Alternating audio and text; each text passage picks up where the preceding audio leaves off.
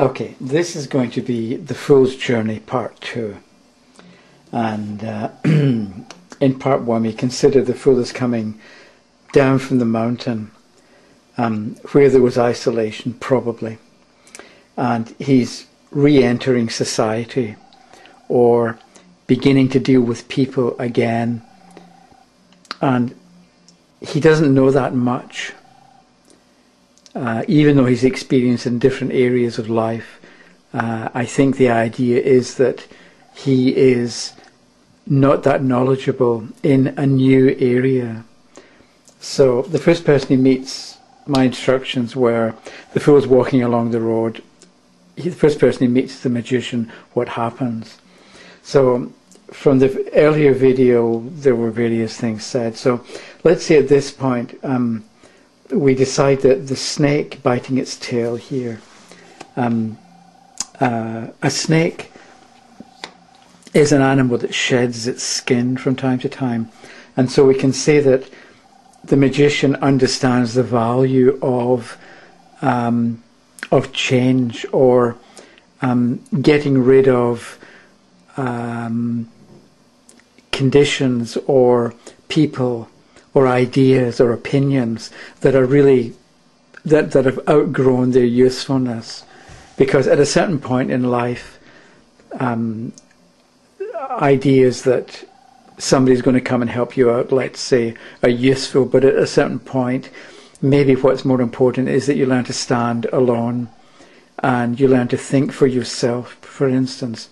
And so the snake biting its tail here is, to an extent, an indication that the magician, maybe he can be a magician because he's willing to let go of the past, and he's willing to remove the clothing, or remove the ideas, or remove his source of protection, and that provides space for new ideas and new beginnings and so on. So anyway, let's see if the magician says to the fool, part of your journey is going to involve learning to let go. And the fool says, thank you very much, and moves on his way. And the next person he meets is the High Priestess. And so we begin and we look at the High Priestess and figure out what this particular card can mean, or what kinds of experiences the fool would have with the High Priestess. So here we've got sunshine and we're out of doors. Here we're inside some kind of building. So the atmosphere is different. This may be daytime, this may be nighttime.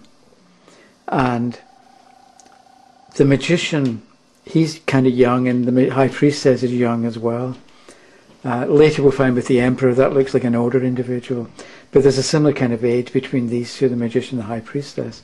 So what happens when the fool meets the High Priestess? How does he approach her, or how would you approach the High Priestess?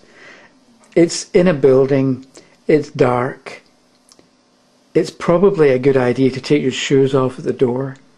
With the magician, it's sort of light-hearted, and maybe he's standing by the side of the road, and he can handle noise, and he doesn't really mind boisterous behaviour, let's say. Whereas with the High Priestess, there's tranquility, there's peace, there's quiet. Somehow there's a seriousness about this particular card, that you can wander up to the magician and say, hello, how's it going, and blah, blah, blah, and start having a conversation. And maybe you can be loud and obnoxious, and the magician wouldn't mind. Whereas with the High Priestess, somehow she expects a different type of behaviour on the part of the fool, or on the part of anybody who is going to approach her. And so it's serious. You ought to be respectful as well when dealing with the High Priestess, because, not so much because it's religion, but because of her position and the atmosphere around her. So what does the fool say to the magician? I mean, to the High Priestess. What could he ask her? Maybe he says to her, the magician told me I have to learn to handle change.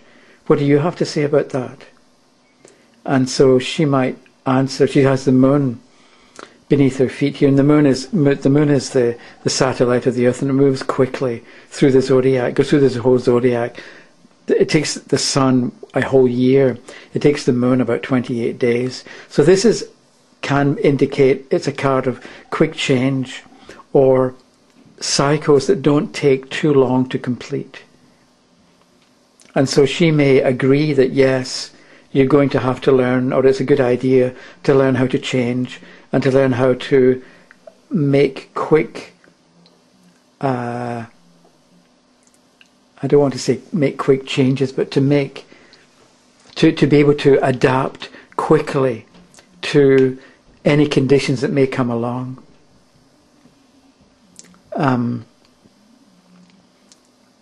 Okay, at this point, sometimes I stop here and ramble on for hours. Other times, at this moment, I can't think of anything else to say at the moment. So, and when this happens, what you do is you either stay there and try and make something happen, or you take the next card and see what happens next. Because sometimes you need two, and you're comparing these two. Other times you need three. So the High Priestess sends the Fool on his way, and what does she? Maybe she gives him a motto, or a piece of philosophy, or a piece of advice. And what would the High Priestess's advice be to the Fool? And just at the moment, I have no idea what to say about that. So let's say she said, I don't want to put the camera on pause and then pick up again. So let's just say she tells him, you have to learn to adapt quickly. Okay, so